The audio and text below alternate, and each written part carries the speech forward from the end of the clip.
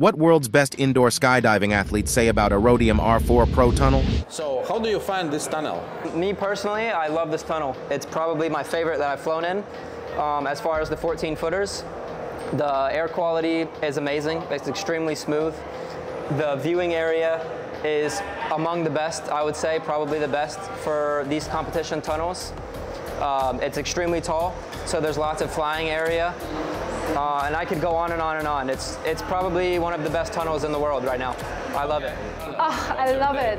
It is so cool. I mean, the visuals are incredible. Like being able to fly up this high and still seeing everything. The wind feels pretty clear. I love the fact that it's actually, you can really cool it down so much, because I like flying in the cold air. It's just stronger. So yeah, I think it's amazing. I think it's insane. I think the design, incredible. I love the actual design of the space around it, but the actual tunnel, the air is super clean.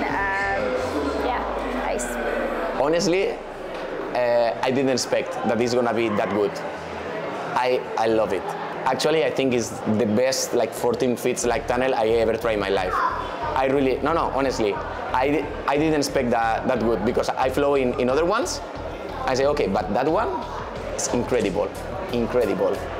Like super fast, smooth, the design is beautiful, so I wish to have one at home, for sure. Oh, I love it. This is the fastest tunnel I've ever been to, 100%. It's super smooth too. We didn't have to have any time to adjust to it. We just went straight to training.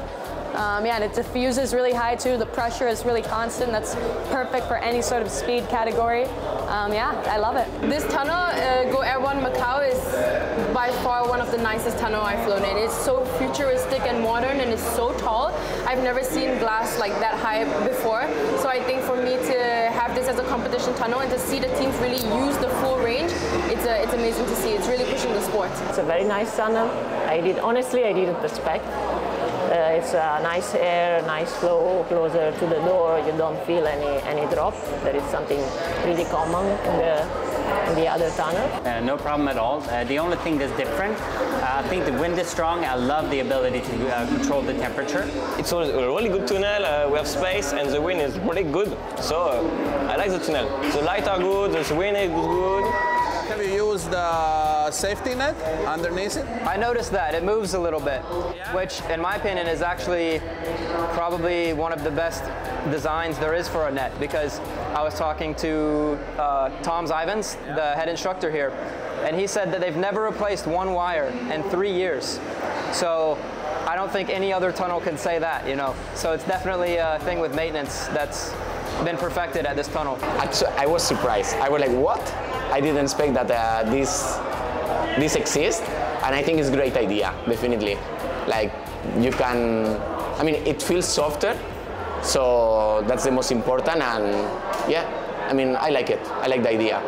What do you think could be added or should be added, from your opinion, to this existing tunnel? What could be improved, if at all?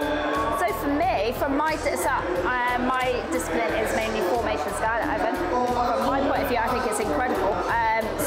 From the launches in, the door is ace, the air is clean. I'm very happy as it is right now.